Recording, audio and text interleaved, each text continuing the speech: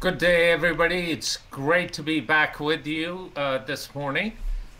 We continue our conversations about everything lodging and hospitality. Lodging industry, as all of us know, has been experiencing the worst performance in recent history, and hotels continue to be in a survival mode.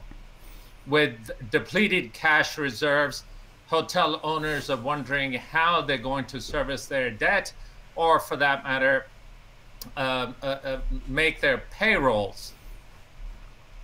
Under the current circumstances, the historical data doesn't necessarily help either in predicting the future. As we look at the long and winding road of recovery, as the song goes, everyone is struggling to find the answers. What can the borrowers do to better prepare for the immediate future? How are lenders supporting the borrowers or working with them? And what different financial products might be available for the borrowers to work through their financial challenges? I'm Abid Bhatt. Glad to have you all with Hospitality Talks, and I'm here with my co-host, Sam-Erik Ruttmann. Sam. Thank you, Abid. This is a very interesting times, as we always say, and we have all been looking forward to past. I understand now, from as of May, everyone will have access to the vaccination, and then consequently, people are now be looking at, well, how is that going to affect positively to people's plans to travel in USA. So I'm very interested to hear what our experts have to say about everything that has been happening in terms of the various efforts to stimulate to get the business back to where it should be. So if it's all right, Abid, we will bring the panel to the scene. Sounds like a plan, Sam. We have a fabulous panel of professionals to discuss hotel performance and resulting financial crisis.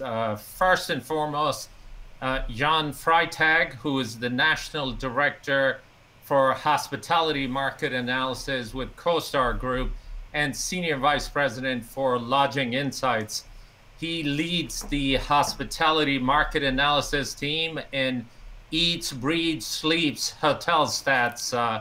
And we see Jan speaking about these things quite often. We're glad to have him with us. Secondly, Kevin Davis, who is Senior Managing Director for JLL Hotel and Hospitality Group. He heads the debt capital markets efforts for America's business, working with the loan sales and financing teams, and he works mostly with the institutional owners and institutional lenders. And last but certainly not least, a name that is very well known in the industry, Jonathan Falik, who is founder and CEO of JF Capital Advisors. JF Capital Advisors focuses on hospitality business, including debt and equity placements, asset acquisitions, dispositions, and strategic capital market advisory service. Gentlemen, welcome to Hospitality Talks. Great to have you with us. Thank you. So to get us started, Jan, if you don't mind, we'll bring you up first to set the stage as to where the industry is headed. And I'll get to the last question first. When is it going to get better? So thanks again for having me. I appreciate the opportunity to be with you. When's it going to get better? Arguably, if you're in Miami, it's already pretty good. So we learned from the White House yesterday that the administration thinks there'll be basically enough shots in everybody's arm, one or two, as it may be, by July or so, June or July, and that then will give people confidence to go back out on the road and travel. We have always suggested that at the third quarter, so maybe post Labor Day, we would see some group travel return. We certainly are expecting, healthy leisure demand this summer. But that's all nice and well, but we still expect that the occupancy this year is still going to be just around 50% or so. So if you're asking me, when are we going to go back to 2019 levels, that's a very different question and a very different answer. We're proposing today that we will hit 2019 room rates, ADRs, by 2023, but will not hit 2019. I apologize. Let me strike that. We will hit demand levels for 2019 in 2023, but will not hit ADR levels for 2019 in 2025. So it's demand first, room rate second, which basically mirrors the other upturns that we've lived through, that we have good data for 2009, 2001, and 1991.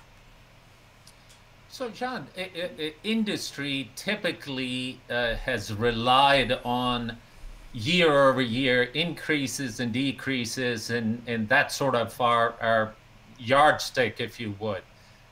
Certainly 2020 is an anomaly that none of us hope to ever go through again. So what measurement tools are really appropriate as we planning for the future?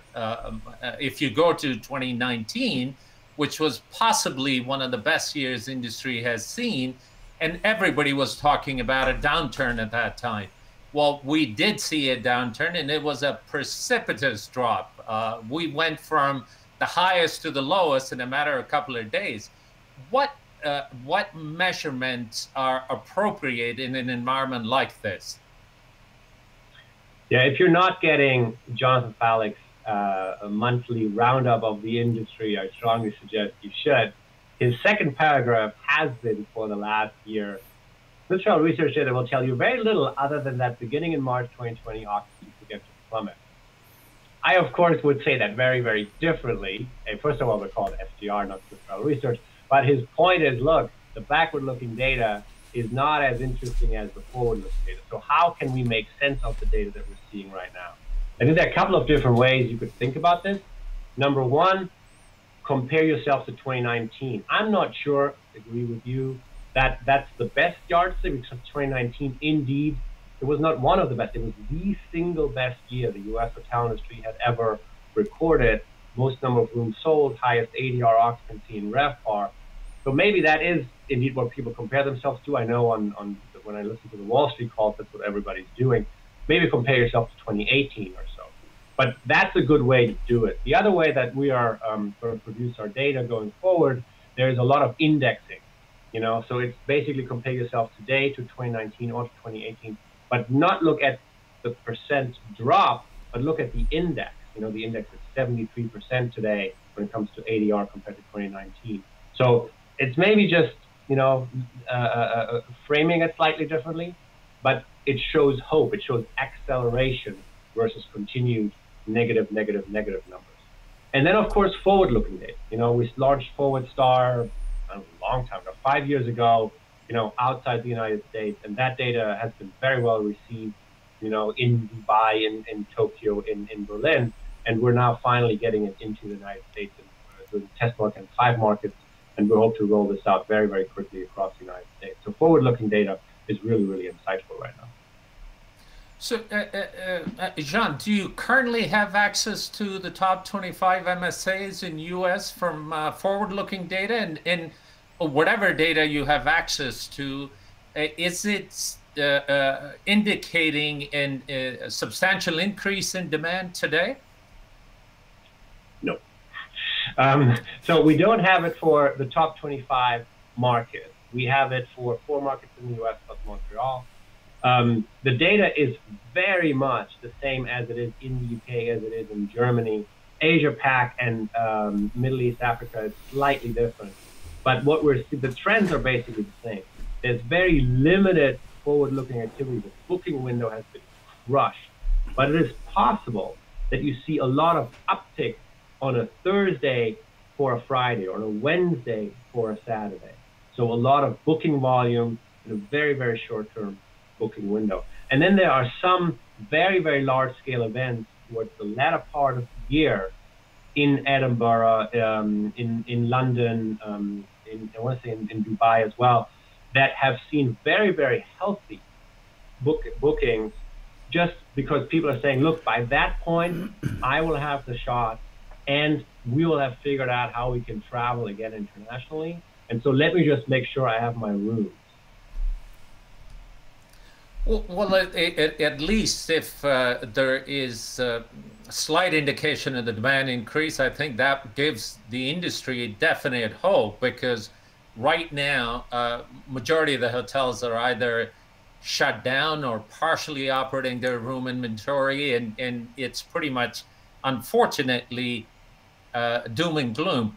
Jan, if you compare 2020 in our current circumstances to the last downturn in the industry, which was global financial crisis, are there similarities in performance? I know public health is the single biggest issue today, but during GFC, obviously the economies around the world were terribly badly hurt.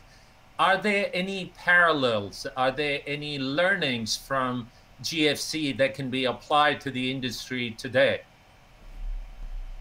Let me just go back to your very first statement that a majority of rooms is closed. We don't see that. It is the rooms that are closed are getting a lot of attention. You know, New York City, the Times Square Hilton, the Novotel, the Marriott Waterman Park in Washington, D.C. They get a lot of the headlines. But the limited service properties, mid-scale, upper mid-scale economy, they're open, and they have been open, and they're doing, you know, a little bit better than the full service boxes. So I just want to make sure that we all understand, yes, there are closures, but they're disproportionately getting the press, you know, versus the properties that are just, you know, functioning and have. The connection to 2008, the main difference is obviously in 2008, we didn't know how this would end. We didn't know if we had a banking system anymore at the end of this, right? Here we know exactly how this is going to end. 2 shots in the arm, and it's over, right? If the majority of the global population will get vaccinated, you know, this is a health crisis we can manage very well, just like the annual flu shots maybe, you know, going forward. So I think in the US, the main difference is vaccinations will make this a much, much shorter duration. Now, the impact, you know, on the trough was much, much steeper. I think the lesson that we learned in 2008 would seem to have held in 2020, that in that environment, discounting doesn't matter. Because I'm a corporate traveler, and you tell me, hey, I can get you a great 5-star room for $25 in LA. I'm like, I'm not allowed to travel. You know, like I can't go. So I think what we've seen in 2008 is that the discounting at the early phase is not necessarily induced demand. And I think we're seeing that exactly now as well. Yes, room rates were down last year by around 20% or so, but that has not a lot to do with active discounting and more a lot to do with mix shift, right? Because the higher rated groups and corporate transient travelers weren't on the road as much as the leisure travelers. So we expect that the high-end companies that stick to their knitting and they're saying, look, our room is worth X, you know, will have a much easier time getting back to room rates that make them sustainable. So if I heard you correctly, industry has finally learned that discounting the rooms doesn't necessarily create the demand? Unfortunately, we learned it. Unfortunately, I'm not able to say yes yet. Ask me in 2022 about what happened at the end of 2021, because I think that there are 2 types of revenue management behaviors. The first one is there is no demand, and it doesn't matter what I do to my rate, so I might as well just leave. And the second part is, okay, now there is demand, and my owners are making me or wanting me to fill up a lot of rooms. Then what happens? You know, and that's the second part, starting in maybe August or so, or post Labor Day. And I hope we've learned a lesson, but we will report if we did or didn't. One more question, Jan, and I'll turn it over to Sam so that he can ask you the questions. But you talked about the rate. Obviously, rate would lag as the demand grows. A rate will come in after the fact, but a lot of the markets in US, particularly some of the major metros, the rate had not kept up, particularly if you looked at the inflation-adjusted rate was lagging throughout. If you put that into the equation, and now there is a lot of conversation with the Feds, that the way they're behaving, whether the inflation would kick in, what type of role would that play if you put inflation into the mix? So in 2019, which we said, the best year ever, most rooms sold, highest occupancy, 66.3%. ADR growth was 1%, which if you take out inflation, we're basically flat or negative. And that's concerning, right? Because if we don't have pricing power when we sell the most rooms ever, Econ 101 would dictate our room rates should have grown a little further. If we don't have pricing power, then will we ever have pricing power again? Now, the advent of the OTAs, they're firmly entrenched. Some would point at Airbnb. I'm not a big fan of that logic chain, but I know Jonathan and I may have some interesting conversation about that. There are some outside forces that make it very, very, very hard, for room rates to continue to drive. I had this conversation in 2019 with a professor from the Cornell Hotel School, Jack Cordial, who said, Jan, maybe we have it, maybe we have it all wrong, Jan. Maybe you have it all wrong. Maybe this isn't about maximizing rate growth. Maybe this is about maximizing occupancy. And then a lot of other things follow, right? And we're just all chasing the room rate growth that is so elusive. Owners do what's best for the owners. And if they maximize occupancy, maybe we're asking the wrong question. That always stuck with me. I thought that was a very interesting angle. Maybe we're not looking at this the right way. And maybe the high occupancy, especially for the full service properties that have a lot of F&B and spa and golf and what have you, maybe for those properties, that is indeed correct. It's funny because as we all have known and talked about, that you can't take rate to the bank, but RevPAR, which obviously your organization was big in creating some years ago, is possibly a better measure. But I find it very interesting in our industry that we consider 66% annualized industry-wide occupancy as our high watermark. I'm not sure if any other industry, if you took offices as an asset class, or airlines, even though airlines are not the best comparison, but I wonder if there is any other asset class that can operate at those levels of occupancy and have that as a high watermark. Any thoughts on that? So we're not part of CoStar, so I have access to, unlimited other real estate data. And so I look, and what's interesting, just sort of fascinating, is just in terms of how we talk about it. Nobody talks about occupancy. Everybody talks about vacancy. The vacancy rate is 3% or 5%. Very, very low numbers. And then we come in here and we're like, look, we're at 66% full. So the vacancy would be in the 30% range, which is just so depressing.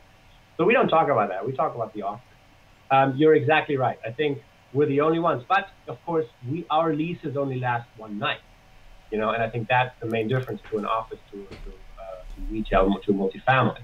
And I think because you can reprice each night and our customers choose us each night, they choose us on certain nights they don't choose. Sunday night, for example, who wants to travel on a Sunday night?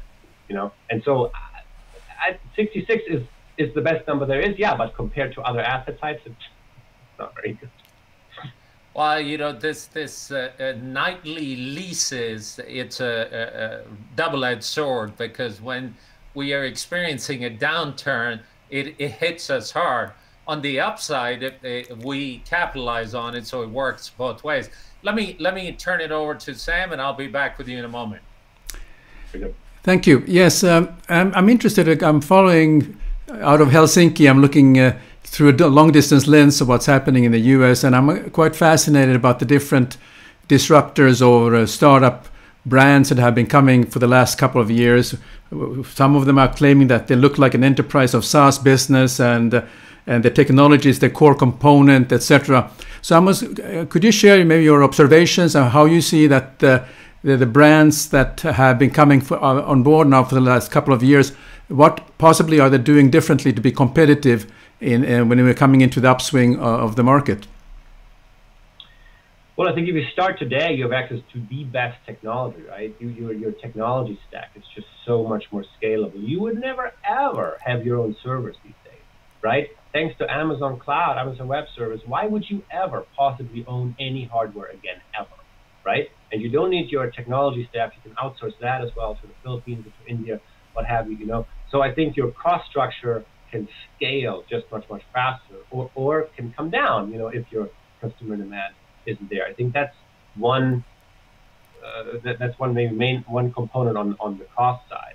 You know, I think on the revenue, on the demand side, I think we're just able to slice and dice consumers in such smaller cohorts, you know, and say, I want to target you, I want to target you, I want to target you, and that, you know, yields some results for some companies.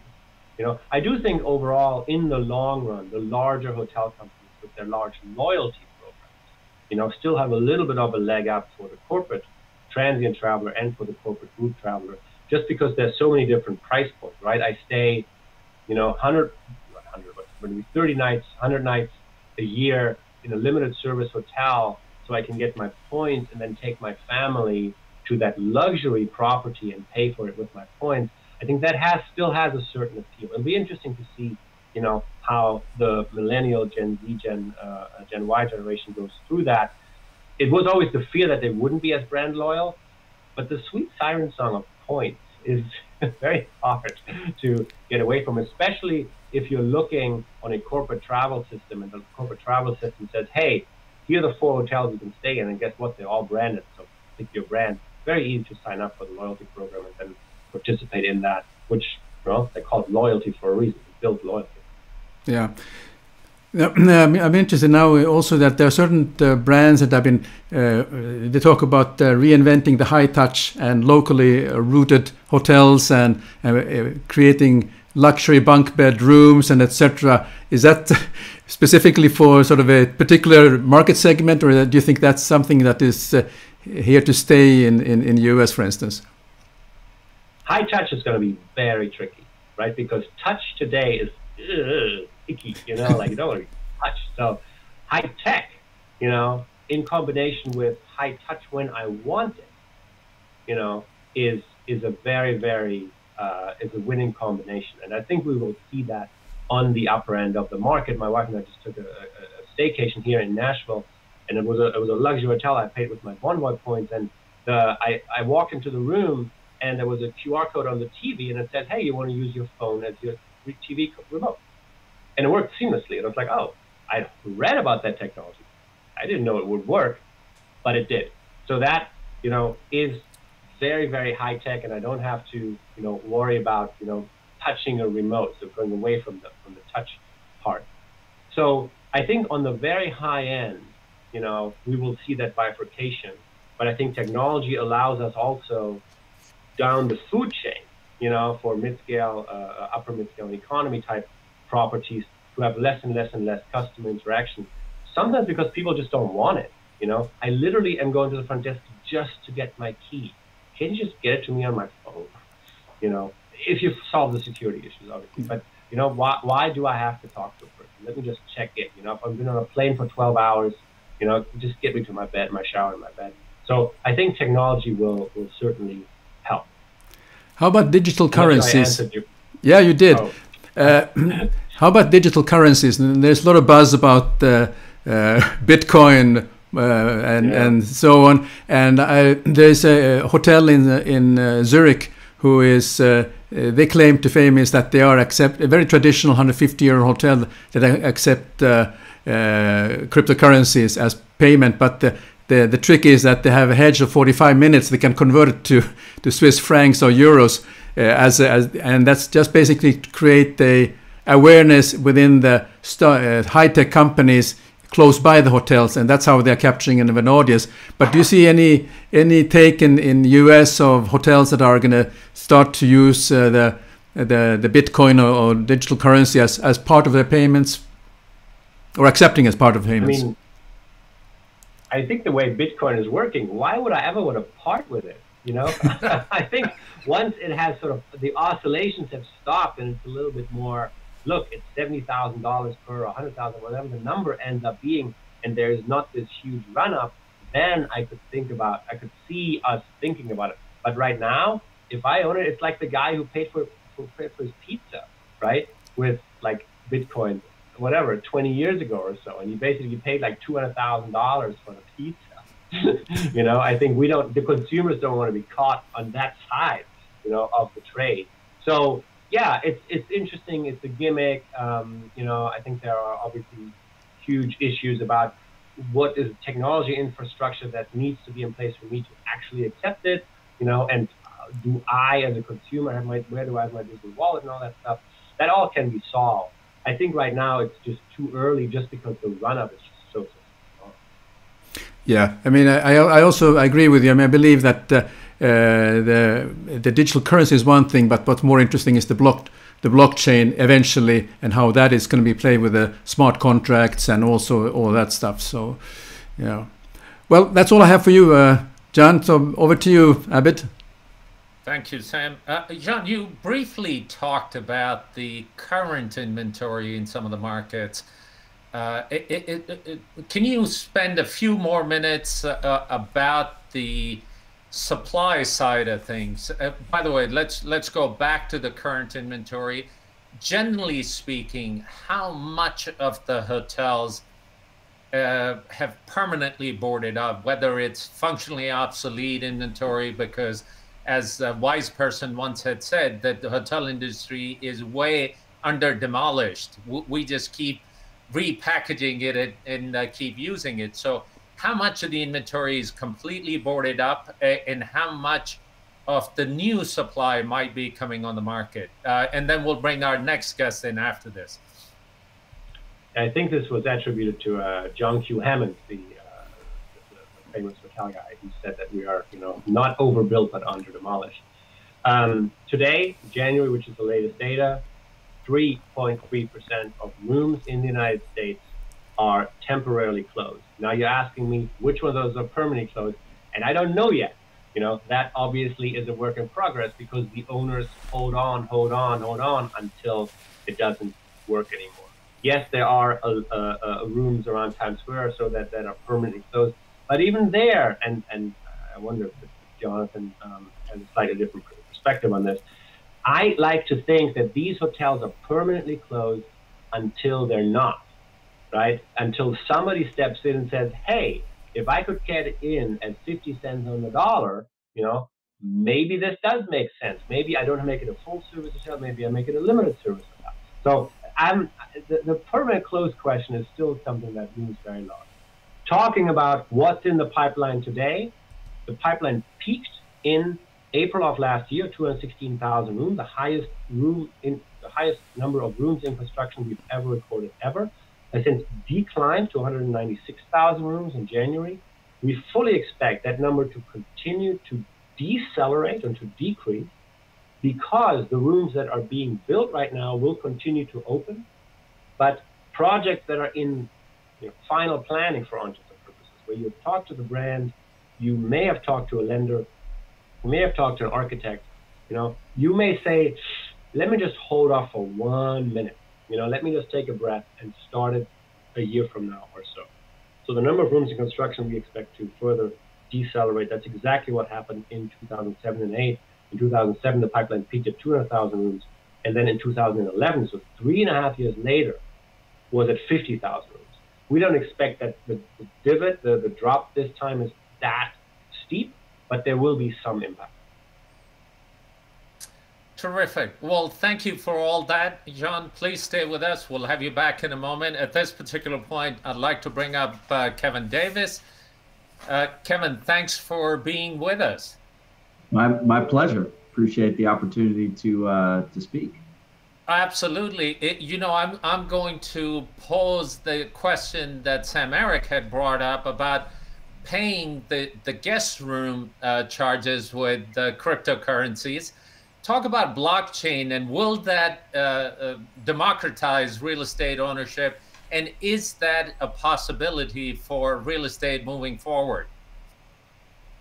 Yeah, look, I certainly think it's a possibility longer term.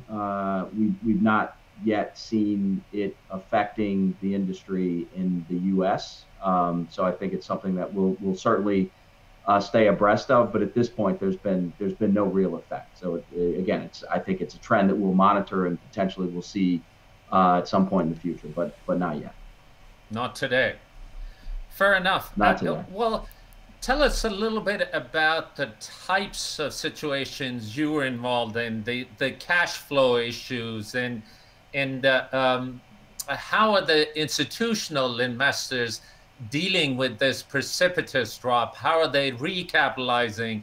And what sort of conversations are you having with your clients on owner side, but also with lenders that are willing to at least participate in these recapitalization efforts? So it's really interesting. There's a bit of a dichotomy which is taking place. I really compare it to the dichotomy between Wall Street and Main Street. Main Street is at the operating levels at the property where you've had a precipitous drop in performance relative to everything that Jan discussed previously, occupancy down, ADR down, et cetera, and we're looking at a years-long recovery. So if you speak with an asset manager, they will talk to you about how bad things are on the ground.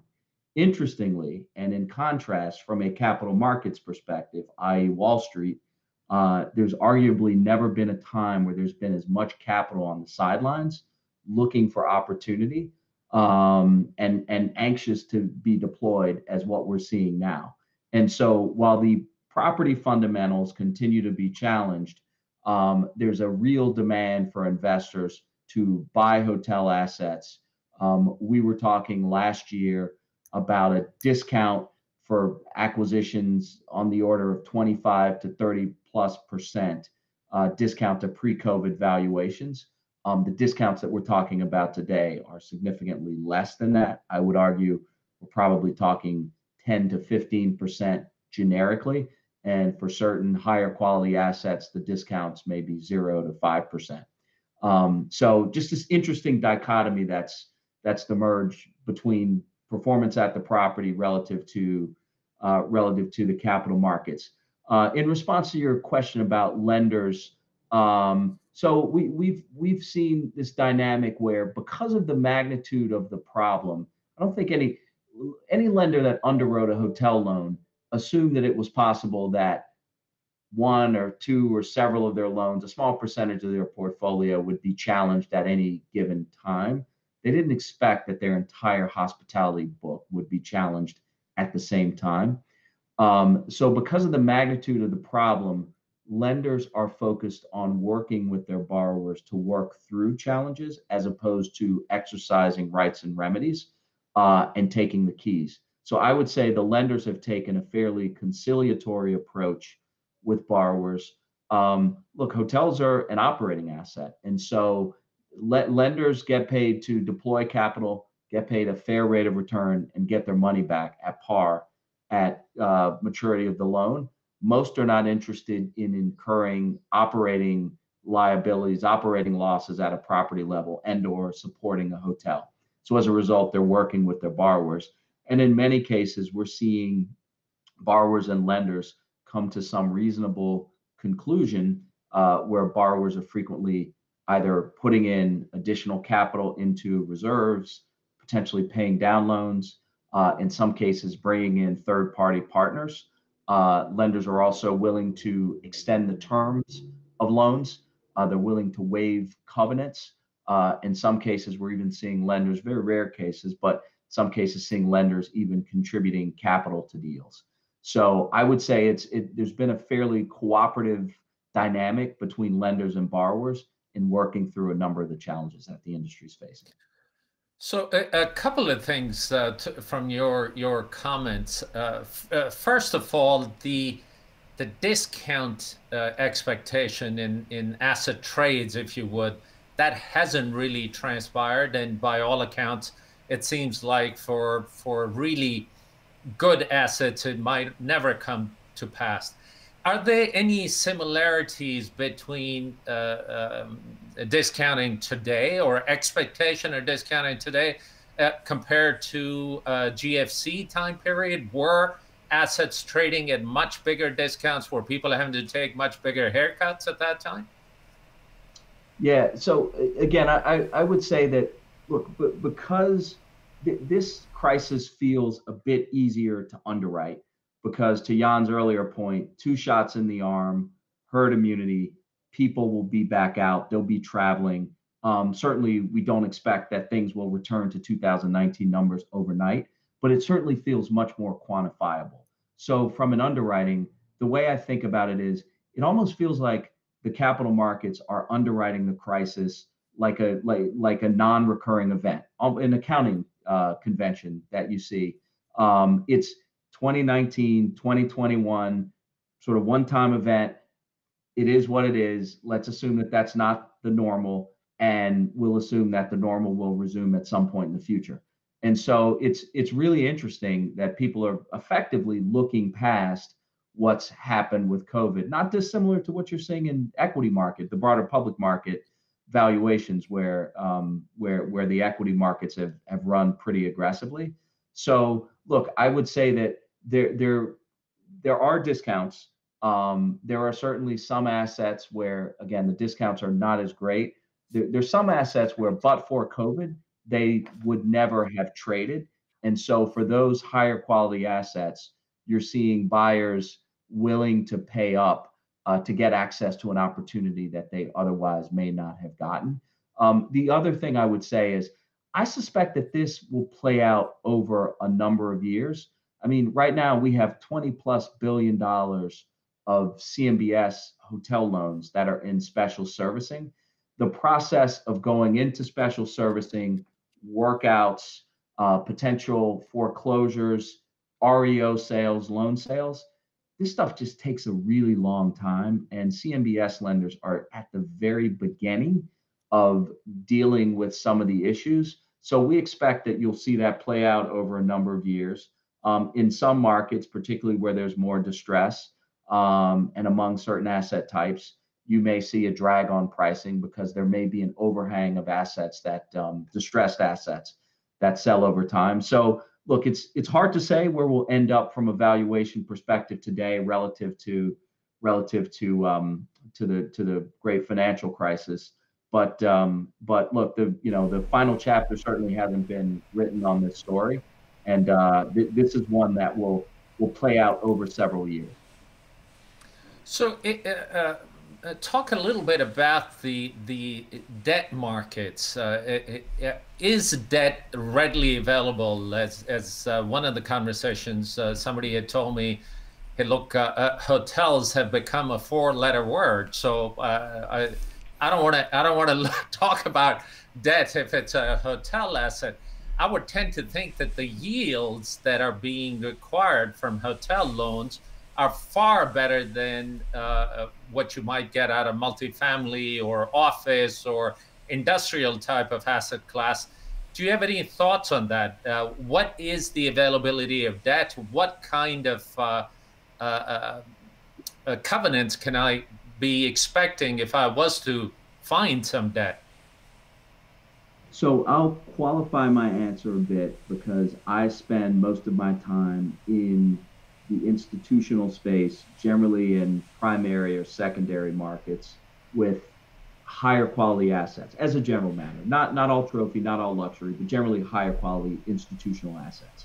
And I would tell you, among those types of assets, we've seen a tremendously strong resurgence in debt availability, much more liquidity. We actually, in several cases, have lenders chasing very aggressively to finance hotel assets. So we've seen the debt markets come back. One caveat is that there is definitely there's differentiation that's occurring, where you're seeing some of the highest quality assets being chased aggressively with pricing to match. And what does that look like? It spreads in the LIBOR plus high 300s to LIBOR plus 400s, maybe low 500s for the higher quality assets. But then also for good assets that may be lesser quality, you could see lenders chasing that in the LIBOR plus 650, 750 and higher. So there is a pretty big disparity, and it's not uncommon for us when we run a campaign. As we get in bids, we may have 100 to 150 basis point spread disparity between the best lender, the lowest spread, and the highest spread. So the market's making distinctions, but as a general matter, for relatively high quality institutional assets, there is certainly quite a bit more liquidity today than there was 6 months ago. And it's certainly possible to get those types of assets financed. Fabulous. One last question before I turn it over to Sam. You talked about distress. Are you starting to see that surface? In what kinds of markets is distress more prevalent, and what kind of assets it might be? Most of the institutional owners have been able to raise quite a bit of capital, as I understand it to be. But what are you seeing? Yeah, so it's an interesting question. The distress is very situational right now. I'd tell you that as a general matter, we've not seen a lot of forced selling, i.e., the sponsor or the lender just have to get out and they're willing to accept whatever a market clearing price is, which is one of the reasons why we haven't seen the level of discounting that many thought there would be in the early days of the crisis. So not a lot of forced sales. So where you're selectively seeing distress, there's also a floor being provided by just the amount of capital that's out there. So there have been a number of pref equity, rescue equity deals that have come to market. Some have been publicly marketed by JLL and some of our competitors, where others have been privately placed, so direct deals. And what we're seeing there is there's a strong bid, and the pricing, particularly for pref equity and rescue equity, is somewhere between, call it, 14 and 18% all in. There's a deep pool of capital that's available to take advantage of those situations. And then in some of the more challenging situations where perhaps there may not be an equity bid, what will frequently happen is you may go to market, you may look for equity, you may not raise it, at which point that precipitates a conversation with your existing lender. And the lender's frequently forced to answer a tough question, which is, do you exercise your rights and you step into the shoes of the owner, and now you're on the hook for the liability, or do you work with the owner to try to figure it out, even if the owner may not have a lot of equity to invest? And again, even in those extremely distressed situations, you're seeing lenders and owners figure out a way to work together such that there's not a fire sale of the asset. I guess in many ways, the banks and the lenders are not necessarily in the arbitrage business, because even if they were to foreclose, they are foreclosing the next year it'll be better. And because they now hold the keys, they can overnight improve the performance, which is not going to be a possibility, at least in the immediate terms. Let me turn it over to Sam, and I'll be back with you in a moment. Yes, Kevin, I have the following question. I'm reading about the aggressive stimulus policies that is going in place, and also has started to surface in the U.S. stock market, and possibly then pushing the asset valuation above levels justified. Could you share your observation and thoughts at what impact all this may have? We're looking at the asset valuations. Yeah, absolutely. So what the government stimulus, it will help in a number of ways. First, directly through the PPP program, owners, managers get access to capital, which helps them meet some of their operating costs. So to the extent that there are distress and or cash flow issues, the direct subsidies being provided by the government helps alleviate that. So what we've seen, and this happened when the CARES Act passed originally, is that it forestalled some of the tougher conversations because owners now had the liquidity to deal with a number of issues. So that's on the one hand. On the second hand, because the government will be injecting a significant amount of capital into the economy and literally putting money in the pockets of consumers, there will be money going to municipalities, cities, and states. That will have a multiplier effect, a stimulative effect where people will have more money, and the thought is that they'll go out and spend it. I have to think that that will lead to more travel, which as a result, there's just going to be greater demand for hotel products. So I think it helps, one, from an operational perspective at the property because you're giving owners liquidity. And then two, I think it also helps on the demand side of the equation as well, as the stimulus makes its way through the economy. Good, thank you. So back to you, Abid. Well, Kevin, talk a little bit about foreign capital. Typically in a downturn, well, U.S. has always been a safe haven. People like the real estate sector. People like lodging assets. Talk about the foreign capital. Is there an influx of capital coming in? Is there a potential for that to happen? What have you seen?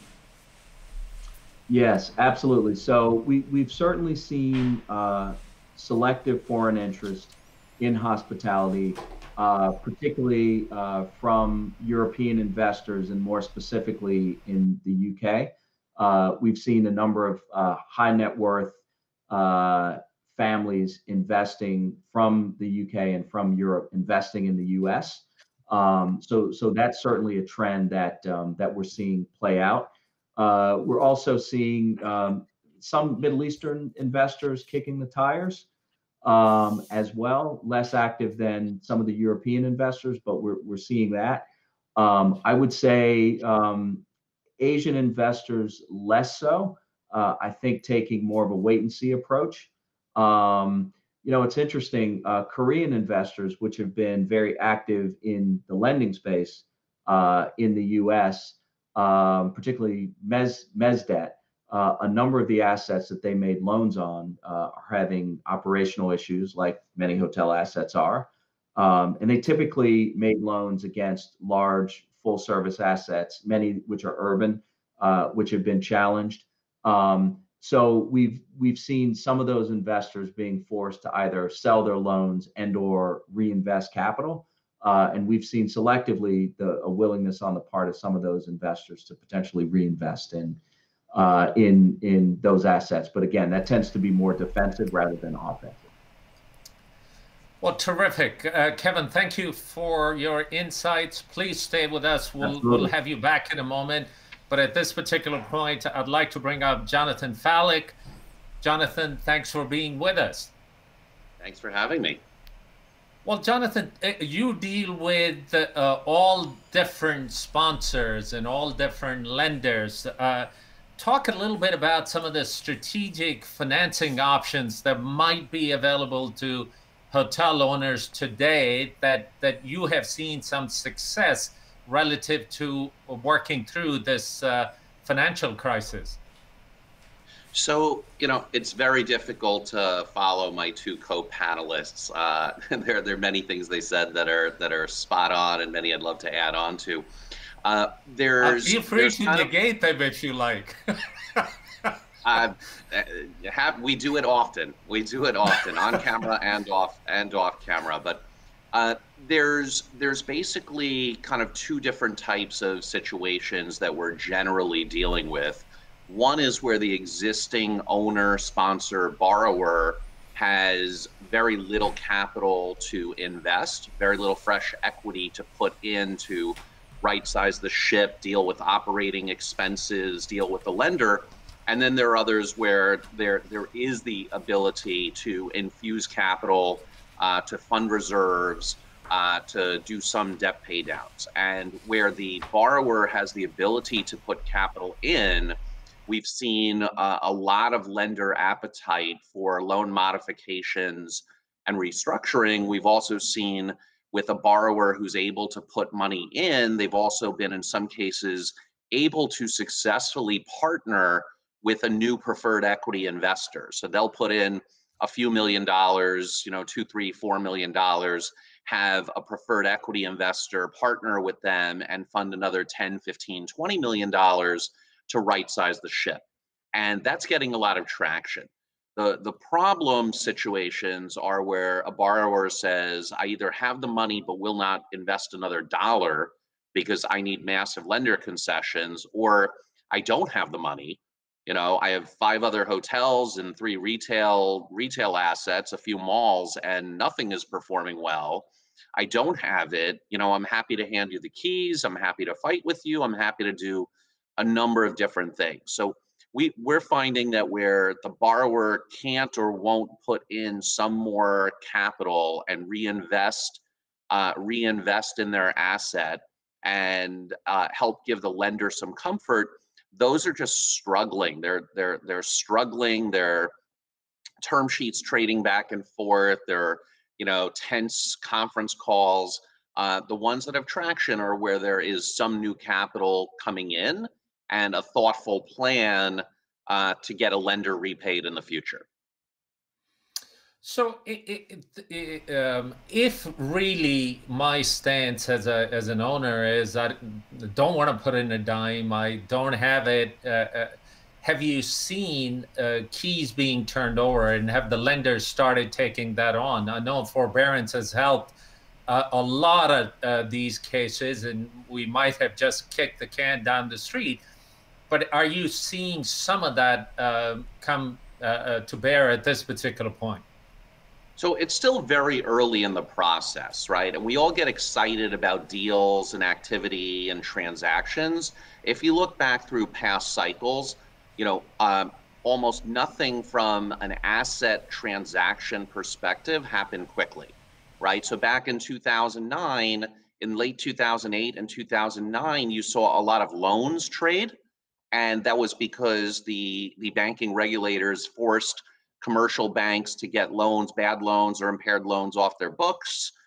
There was a lot of repo lending that forced a lot of lenders to basically sell in order to generate some liquidity just based on the way they finance their businesses. But if you really look at the hotel asset sales market, right, which if you ignore 2007, which was dominated by a lot of corporate LBO transactions, the market peaked in 2006 with the number of asset sales, individual asset sales, the sales volume, and the price per key. And it took until 2015 to get back to the 2006 volume because loans traded, things traded on a more choppy basis. But for a few years after 2008, there was not a normal functioning asset sales market.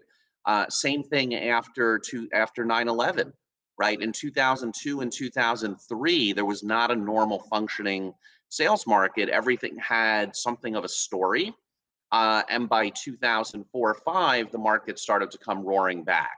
Same thing in 2012 and 13, the debt market started to pick up again and open again. And even the construction finance market started to open in 2013, 14, and wide open in 14, 15. So it takes time. It just takes time. And we're also excited about, we've got all this liquidity. We're waiting. We've got the truck ready. We backed up the truck. We're ready for the loans. We're ready for the assets. And, to Kevin's point earlier, there's so much liquidity on the sidelines that the likelihood that someone picks up something at a huge discount is highly unlikely because most things will be either fully marketed or softly marketed, but we'll have enough bids, enough data points, and enough motivated buyers, right, who are looking for good quality assets where they can get some yield. Jonathan, this point about cash sitting on the sidelines, I guess this was even being talked about pre-COVID days because the industry was performing at an absolute peak. So people waited because we were all talking about the downturn, the downturn, the downturn. And in some ways, it's unfortunately is a self-fulfilling prophecy other than when you put public health issue into the thing. But we never really saw the transaction volume pick up to the extent that people were looking for. Do you see that coming towards the end of the year, beginning of the year? What are your thoughts? So I think what'll happen is sort of a multi-year resolution, right? And again, Kevin mentioned before, PPP loans, the first round and the second round were helpful. one of the game changers was in November, right? So throughout 2020, no one knew how to underwrite with any level of certainty. Things were mostly a guess. Will we get back? When will we get back? Will we have a vaccine in a year or 2 years? And in early November, Pfizer made their announcement. And then later in the month, Moderna made their announcement. And what that did is it took away the worst case underwriting scenario. We may never have an effective vaccine, or it may take 5 years. And it allowed both equity investors, lenders, capital markets participants in the hospitality space to narrow their underwriting focus and say, okay, we'll come back to 2019. Why 2019? Because it's the easiest metric to point to on a pre-COVID, pre-pandemic basis. It doesn't mean that's the gold standard, but when do you get back to sort of a stabilized sort of sense of normalcy? And they started to look at that and say, is that 1 year, 2 years, 4 years, 3 years? So it's no longer this unknown where you have to attribute such a high discount rate and such a high kind of risk premium on your underwriting investment. You can say, oh, a boutique hotel in a good performing market with 130, 150 rooms, could be back in 22. A big urban meetings hotel with 800 rooms, 1,000 rooms, and 75,000 square feet of meeting space, that might take longer for the convention business to build back up, and they have too many rooms for just business transient and leisure transient.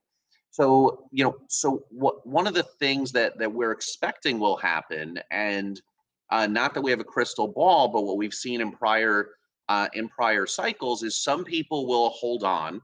Some people have achieved some forbearance, success in forbearance or loan modifications.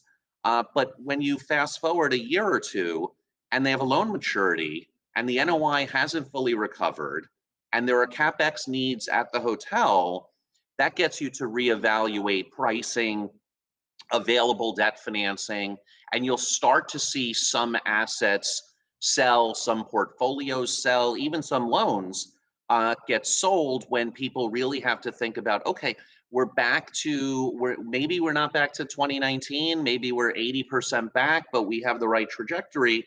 And with that, what is their valuation like? What does their LTV look like? And I'll give a simple, hopefully round number example, right? If someone had an asset worth $100, let's call it 100 million, but $100, and they did a 65% loan on a pre-COVID basis. They did it in 2018 at 5% interest. Well, if you assume now that the valuation is somewhat impaired, call it a 10% discount, that means the value has gone from 100 to 90. And let's assume also that that borrower was successful in getting a forbearance and a deferral of interest expense for a year, nothing else. So that's 3.25% of incremental, $3.25 million of incremental interest expense, right, which got deferred and added to the principal balance. So now you have a $68.25 million debt balance on a $90 million valuation, which is no longer 65%, it's now 78%. So now you have a 78% loan, and is a new lender going to be okay underwriting, right, and advancing new proceeds to a 78% LTV, or I'm sorry, 76%, not 78. Sorry, my CPA days are far behind me. So, one of the things and the other thing that we've seen through each cycle, and this is really, really important, is, the brands have been very accommodating in terms of brand standard relaxation, in terms of deferring PIPs, relaxing requirements, being okay where the lenders were okay with rating FF&E reserve accounts and CapEx replacement reserves. That's going to change, right? In 2 years, if we're right, if STR is right, and others are right, and in 2-3 years we're kind of back, the Marriotts, the Hiltons, the IHGs, Accors, Wyndhams of the world are going to be back in front of owners saying, hey, we're doing our quality assurance inspection and you're failing on this and this. We're looking at our guest satisfaction scores. We had a PIP scheduled for 2021 we understand 2021, now it's 2023 or 2024. Where's the money for it? And that need to stroke a big check for CapEx, right? Or to fund a shortfall on your refinancing, what you can refinance to is going to cause additional transaction activity. So that's not that's for the most part, it's not a 2021 event. It's going to keep people like my friend Kevin Davis very busy on the debt financing side, for 3 to 4 years after we think that the health crisis is behind us. So, Jonathan, as owners and sponsors are trying to work through these issues, you brought up the FF&E reserves that brands have been pretty conciliatory and they're working with the owners to make sure that we can continue to work through this downturn. If I find another equity partner or another debt, my current loan docs and covenants in the loan docs might trigger a whole host of other things that I might or might not even be aware of. What are some of those pitfalls that I've got to be careful on? A lot of the hotels have done long-term leases on their function spaces as office space or rooms as office space uses, or gone to the first responders and done long-term leases on that. Has that created an issue? Certainly gave us some revenue, but has that created some issues in some of these cases? It's very situation specific. It's an excellent question. In fact, just the idea of, do you shut the hotel down, right, or do you go to minimal staffing, can trigger a default of one of your operating covenants to continuously operate the hotel and operate it in a first-class manner. Have lenders been very difficult and challenging in enforcing that? No, for the most part, they don't want to get involved in operational decisions. But if you look at most CMBS loans, most commercial bank, standard normal way loans against hotels, there are covenants that you have to operate in a certain way at a certain standard, and you continuously operate. So you might be triggering issues there. If you took on big pieces of contract business, right, there are definitions in loan agreements that define what a material contract is and what needs lender approval and what doesn't. So some people have gone and gotten lender approval. Some have asked for lender approval and we're thinking about it, but in order to get a big piece of state business, and commit to the state in 24 hours or 48 hours when your lender takes a week to get back to you, some people have done what they need to do to survive. And I don't think that the lending community will be that punitive or that difficult. However, when some loans trade to a new lender, and that new lender kind of wanted to be a loan-to-own player or wanted to exert a lot of pressure on the borrower, there are a lot of additional data points that they can point to if they strictly read the operating covenants, the financial covenants in the loan or any of the ancillary documents, and you find borrowers, in some cases have not complied, right? And they did what they needed to do. They might have even tried to comply, but didn't get a timely response. Fair enough. Well, let me turn it over to Sam, and I'll be right back with you in a moment. Sam. Yes, Jonathan. I have only one simple question, and if you can give to a owner of an asset which is totally over-leveraged real estate asset, and he's going to the bank, what are maybe a couple of tips that he should be considering in order to survive the storm and get some more funds if he doesn't have another investor to come and help him out? So it's not a simple it's a simple question. The answer is not as simple, but the part one of the answer is extremely simple. 99 times out of 100, as a borrower, with insurmountable or seemingly insurmountable challenges, the best thing you can do when you go see your lender is be organized, be prepared, have the numbers, have information, be transparent, because you're living the situation all day, every day.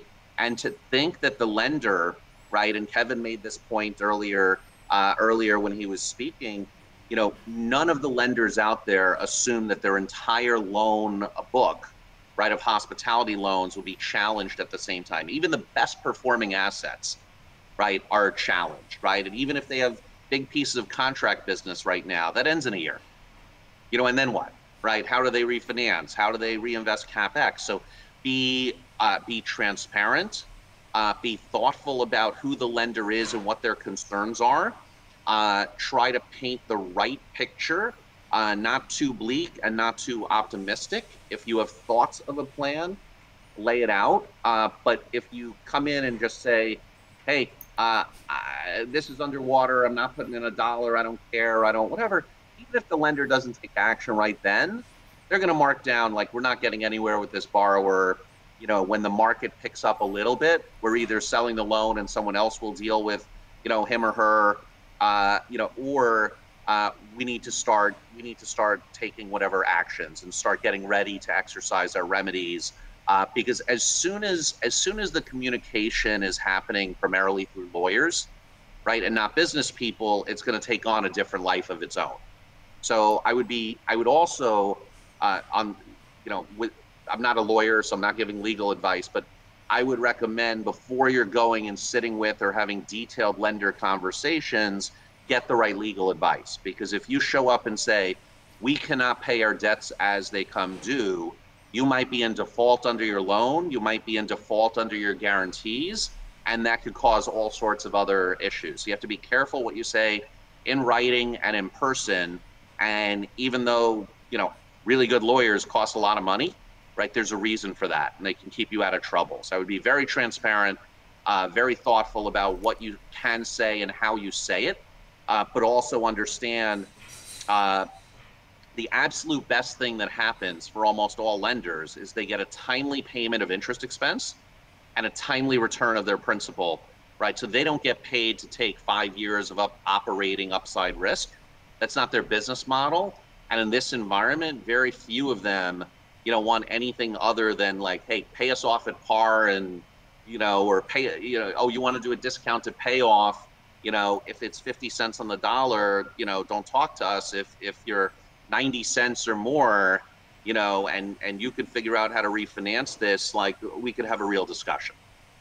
Excellent. Well, thank you very much, Jonathan. That's been very, very helpful. And I'm sure from all the viewers, they will probably take in notes as we speak. So back to you, Abid. Thank you.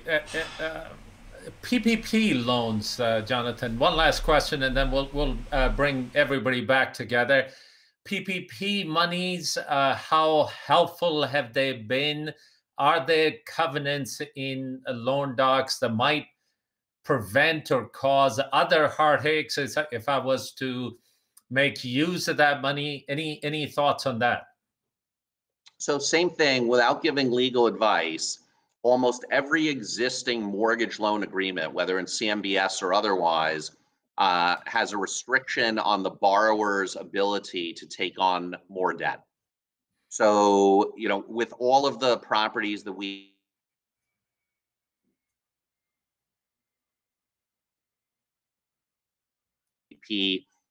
program was originally announced, before the regs were out, and said, we want permission, you know, in writing to take this on.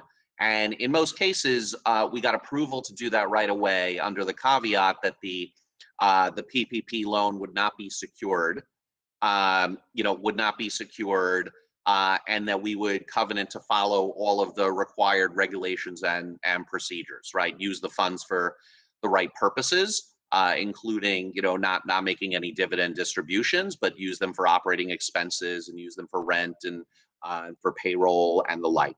So so anyone who took a PPP loan without getting lender approval, to my point before about tripping operating covenants, likely tripped a financial covenant. And while a lender might not have objected, and I don't know of any lenders that said outright no. I know some that tried to put some conditionality on the use of the funds and tried to extract some other concessions.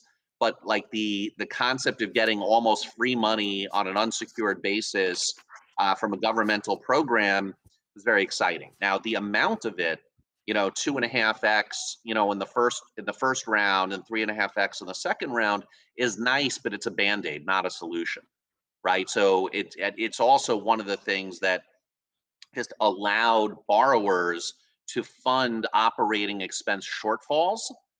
In most cases, they're looking at situations where they didn't have money to make payroll or to make property taxes and property and casualty insurance payments or ground rent payments. This was like a nice little boost that happened to give them a few months of leeway, as they're trying to navigate. When the PPP program first came out, I don't think anyone assumed that we'd be staying, staying at home for 11 months to flatten the curve. It was, stay at home for 2 weeks to flatten the curve, and then things are going to open in May, and then in June, and then in September, and then after New Year's. So like the answer is, if we knew the magnitude of the situation in April of last year, the PPP legislation and original program might have been, for 9 months or 12 months instead of 2.5 months, and might have allowed you to do almost anything with it other than dividend money out to yourself. So it's been very helpful, but it's really a Band-Aid, and what it's done is it's allowed borrowers to sort of prolong the time period before they have to make a lot of very difficult decisions. And from a lender perspective, it's been good. It's like someone else funded some liquidity. The further along we get, right, the closer we are to an increase in operating performance and a greater likelihood that you can start to pay debt service or can refinance the loan. Terrific. Sam, if it's okay, let's bring everybody back, but I'm going to continue my conversation with Jonathan at this particular point. Jonathan, from cost-saving perspectives, most of the hotels certainly took out a ton of labor. Obviously, that is the single biggest expense on income statement. Are there things that you have seen with people that you have worked with that might have been overlooked, or areas where we should focus from a cost-saving perspective? There's no real magic bullet. What happened was, as soon as everyone figured out that this was more than a 60-day issue, all of a sudden every operating agreement, every lease, every contract, every multi-property service contract was reevaluated, with discussions with the vendor or service provider, because some of them have monthly minimums, or certain pricing geared to certain levels of volume, which no longer made sense. There were certain things you might not need, especially if the brand told you don't need any more. Could you redo your cable contract, right? Could you redo your laundry contract, right? As commercial laundries need more. So no real magic bullet, but really a bottoms up analysis. Instead of like where the areas we can save, a bottoms up analysis of what can we do and how. And and to your point, the biggest of all is on the labor side, right? If we really go to not doing daily housekeeping in the future, right? And I think you'll have it still at the luxury level, but upper upscale on down. I think it's going to be much more of an amenity and an opt-in service that you can pay for or get, or maybe some brands will distinguish themselves by offering it. But most of us as business travelers, do not need or really care for daily housekeeping. We don't want someone barging into the room while we're on a conference call or moving our papers from one place to another. And that's not just a COVID related thing. And then similarly, we've trained customers to expect the daily housekeeping, so they like it. But the reality is, if you pass that cost along to a leisure customer and said, hey, you're going to New York for 3 days, we can make your beds and clean your room every day, but it's going to cost $79 a day to do that. How about we sell you the room for $40 less, and we won't clean it, or if you're here for a week, we'll clean it after day 3 or day 4, right? I think 50 to 75% of the people, if they were presented with that cost proposition, would say, I don't need it. Now, slightly different in a resort environment where you're with your family and there's sand in the rooms because you came in from the beach and you're on vacation. I see people paying for it more in vacation resort atmospheres or environments, but an urban or a suburban hotel stay, if you're taking your kid like for their soccer tournament or hockey tournament and you're staying in a suburban hotel for 2 nights, you don't really need daily housekeeping, right? You need coffee. You need a bar that's open. You need the bar to be open later at night, not close at 10 or 10:30. You need it to be open till 1 or 2 in the morning. That's what you need. So that's what we think is gonna happen, and that will, just managing that labor component, right, is going to save a meaningful amount of dollars and push margin higher.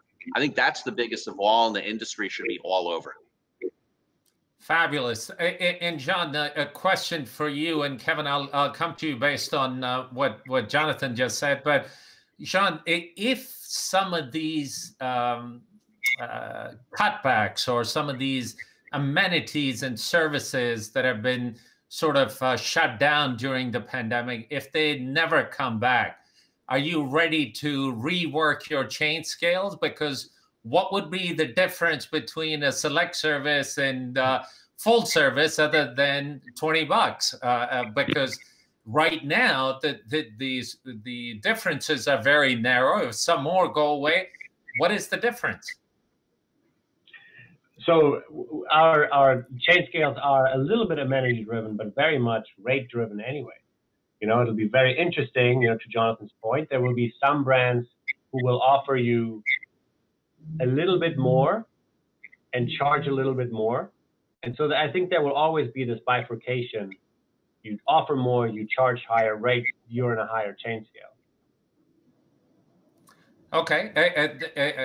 The general thought has been, at least in the industry, as far as I can understand, that the full service hotels have more amenities and more services, hence they're able to charge more, and they get placed in the higher track, if you would. But if some of these select service hotels stop doing the breakfast that they have always talked about, or these evening socials that they have always talked about, obviously the consumer might look for some money back.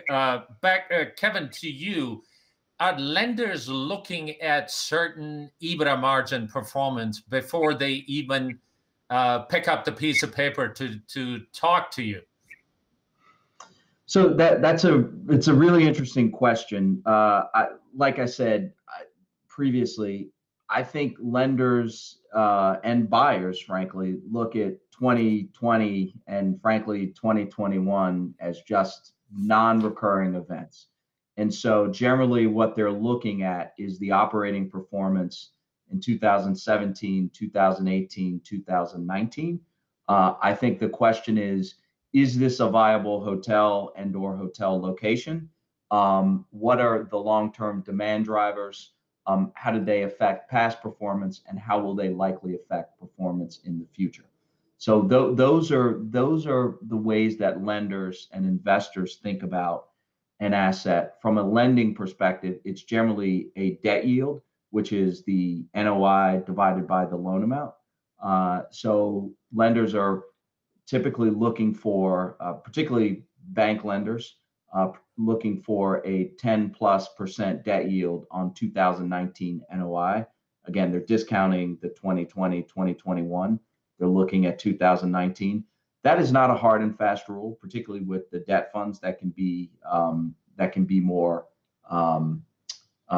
flexible. If I said debt funds previously, I meant banks. Banks are looking at a 10% debt yield. The debt funds, they'd like a 10, but they can generally be a bit more flexible. Again, they're just thinking about it from a longer term demand perspective, and also thinking about it from a price per key perspective or loan per key perspective.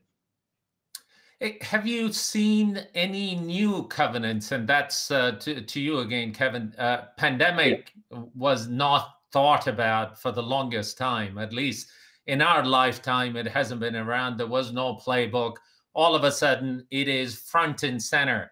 Are you seeing some new covenants that might not have been around pre-pandemic days that are starting to show up? Are the loan docs changing in any way? Yeah, I'd say the pretty consistent new structural feature that we're seeing with hotel loans is lenders are generally requiring a 12-month debt service reserve that has to be capitalized at closing. And to the extent that there are projected operating shortfalls, those shortfalls, maybe plus some cushion, are generally being capitalized at closing. So there's effectively a carry reserve, which covers potential operating losses and debt service, which have to be posted at closing. In addition, for some lenders, there's a bit of a belt and suspenders dynamic at play where they will also require a carry guarantee, meaning to the extent that the reserve is insufficient to cover potential shortfalls, that the sponsor has to guarantee, provide a personal guarantee that they would continue to cover any operating shortfalls and or shortfalls in the ability to pay debt service.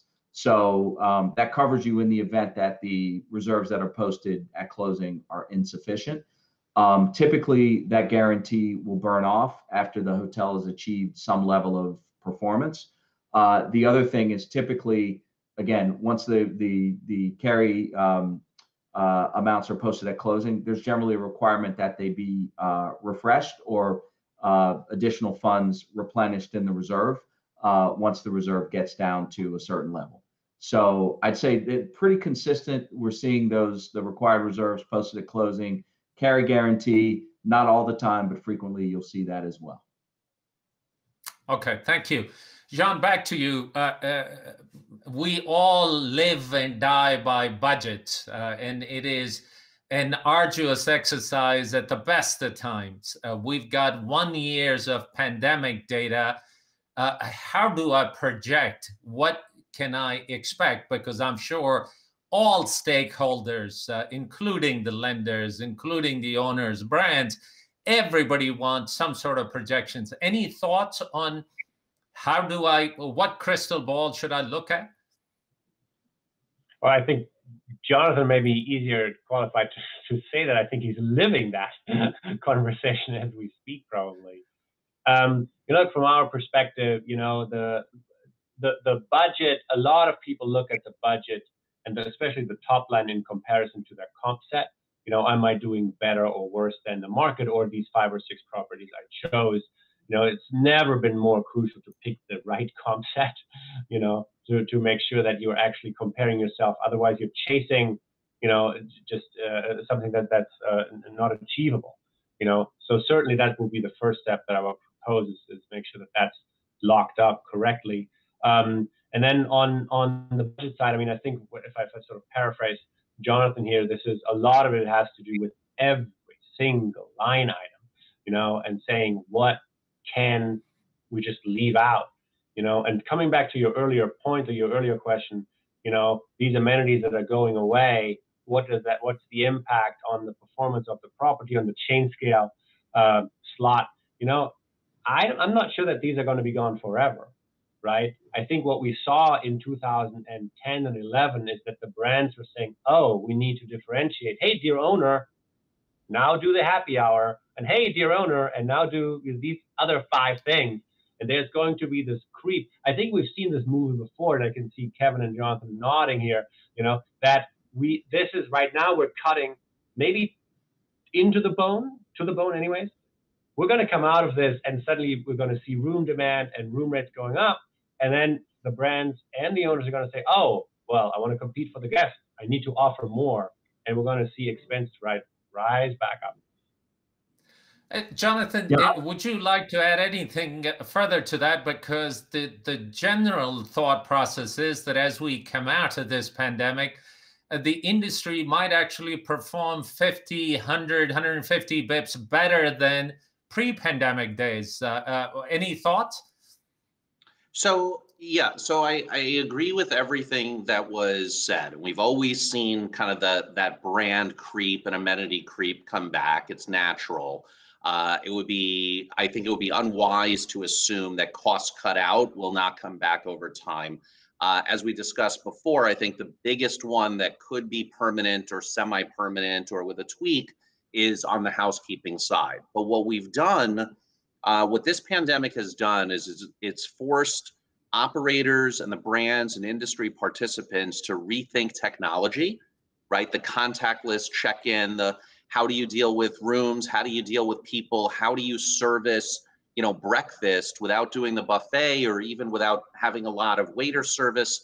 And what this has probably done is it's probably fast forwarded our embrace of technology and the consumer embrace of technology in the hotel industry by probably 5 to 7 years, right? So it's not changed anything, but it's accelerated changes already there, like the digital check-in, right? Or control things in your room, or figure out how to order your food without picking up the phone and calling someone, but order a room service or order from the restaurant that way.